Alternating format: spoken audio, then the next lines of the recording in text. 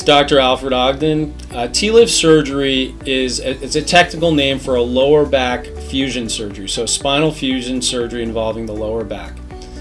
And it involves a surgery where the joint between two vertebrae is defective, loose, painful. And the surgeon approaches the spine from the back, so incision from the back.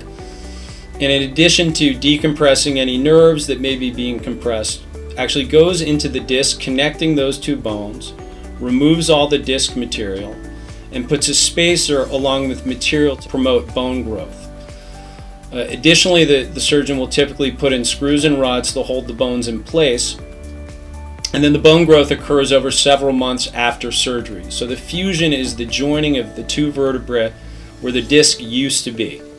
So again, in summary, a TLIF surgery is a low back fusion surgery that typically also involves decompression of nerves.